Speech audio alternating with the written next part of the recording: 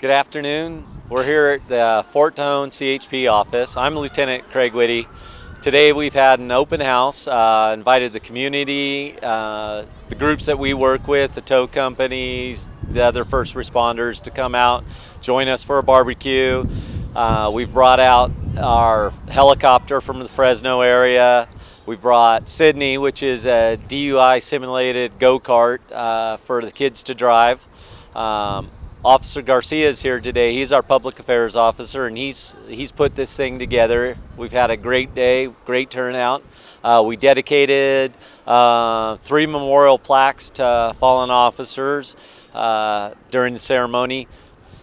Adrian, why don't you tell me about Sydney and what they're doing over there at the racetrack? Okay. Well, at the Mariposa CHP office, they were able to establish a grant for this program. It's called Sydney, and as the lieutenant explained, it is a simulated interactive driving experience.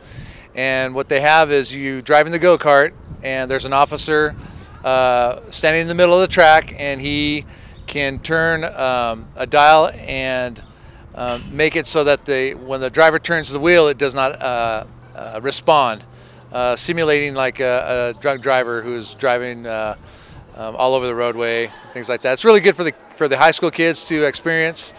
We took it up to Fraser Mountain High School about 2 years ago. I'm going to see if we can possibly bring it up again this year. It seemed to be very popular with the kids, and that was one of the things I wanted us to have here for the community here to experience. We had the helicopter show up, as the lieutenant said.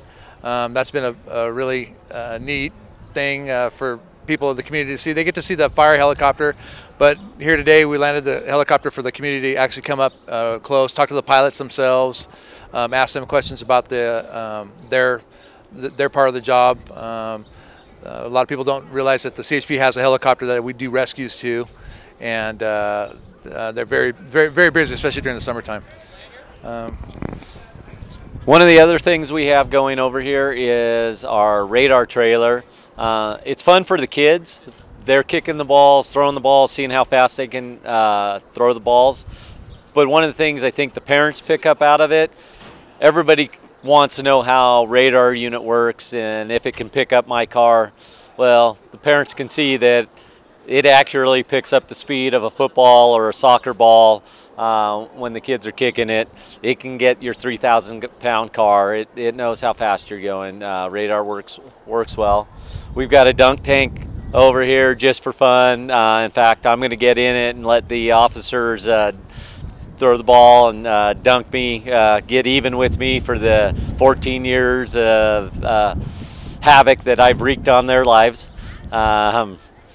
We've got Chipper here. He's been socializing with all the kids, taking pictures with the helicopter, taking pictures with Sydney. Chipper's obviously our Highway Patrol mascot, so it's a special day to have him out here. Everybody that's come from the community seems to be having a great time.